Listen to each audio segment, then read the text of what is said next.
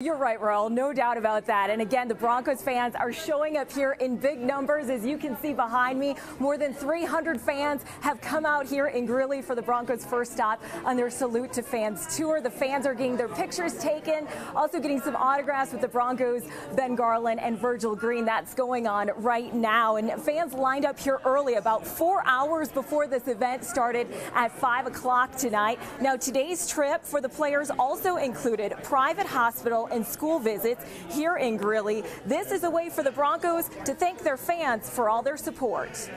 We're happy to be back. I mean, just to see the way their faces light up and just to see this line that's stretching outside the door. And the Broncos do still have 3 more stops on the tour in Alamosa, Grand Junction, and Castle Rock in the coming weeks. Reporting live in Greeley, Michelle Tuckner, Fox 31 Denver. They're ready for tonight. Well, both the Buffs and the Rams have been out here warming up. Luckily, the rain has stopped for now. They took the tarp off the field about an hour ago. But you're right, the excitement is building tonight for the Rocky Mountain Showdown. And Colorado State head coach Jim McElwain has the Rams on the rise after turning things around last year. CSU is coming off a bowl win and, of course, returning starting quarterback Garrett Grayson. He set the Rams' single-season passing record last season. McElwain is always the master motivator, and he's embracing the underdog role in the Rocky Mountain Showdown. And for them, it's a must-win game.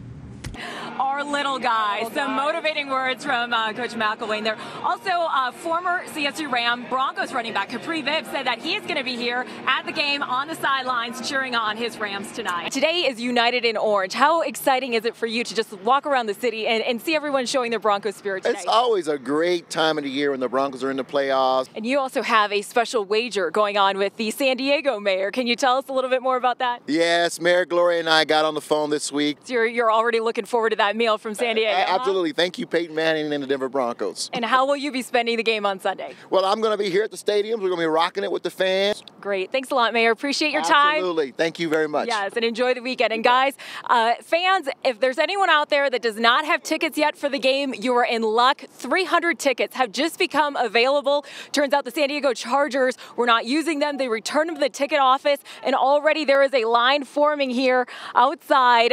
Fans are showing up, so I'm not sure how long they're going to last. It might not last very long. Reporting live at Sports Authority Field at Mile High, Michelle Tuckner, Channel 2 News, Daybreak.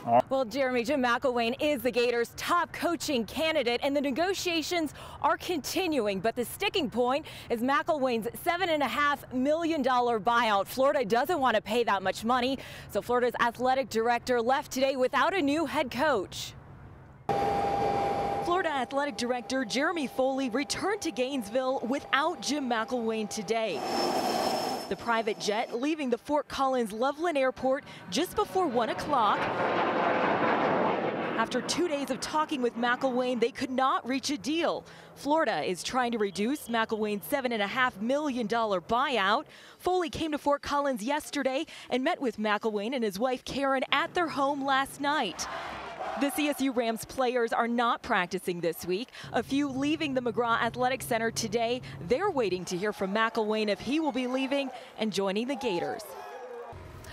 And when Foley landed in Gainesville tonight, he told reporters there, "We had a great conversation. We're not there yet." Also, Rams quarterback Garrett Grayson took to Twitter today to dispute a report that said that McElwain had already told the team that he was leaving. So the players are waiting to find out, just like the rest of us. Live in Fort Collins, Michelle Tuckner, Fox 31 Denver. Well, we'll start with the good news. Peyton Manning practiced for the second straight day after missing practice on Wednesday, so he's good, all set to play on Sunday. Now, as you mentioned, as for Champ Bailey, he missed practice all week, and today we found out that he will not play against the Redskins. Bailey re-injured his foot last Sunday against the Colts, and it's the same injury he's been battling all season. I feel better than a week ago, but I'm definitely not able to do the things I want to do to make sure I'm productive on the field. And until I feel that way, I won't go out there. Broncos cornerback Champ Bailey will miss his 6th game of the season on Sunday. His patience has been tested dealing with this injury. Very, very frustrating because, we're talking about my feet, and, I want to be able to play, but also want to be able to walk, in the future. So just got to make sure I take care of him and not make it any worse than what it is. He says the injury isn't as severe as the first time he hurt it in the preseason. Bailey plans to rehab during the bye week and return for their next game against San Diego. I just got to deal with it, rehab, and make sure I get my body right. The Broncos' depth on defense will be tested. They have yet to play all 11 starters on defense in a game this season. I had to play without them pretty much the whole season, and I mean, that's something that younger guys got to grow up faster. Troy Aikman will be calling the game on Fox 31 Denver. He thinks the Broncos will be able to bounce back after their first loss of the season. Losing to Indianapolis, it's not the worst thing that could happen. You know, I mean, they've beaten a lot of good teams, and Peyton got banged around a little bit. A lot of guys nicked up, but I still think this Denver team is an outstanding team. They're going to bounce back, I believe, and play the way that we've seen them play throughout this season.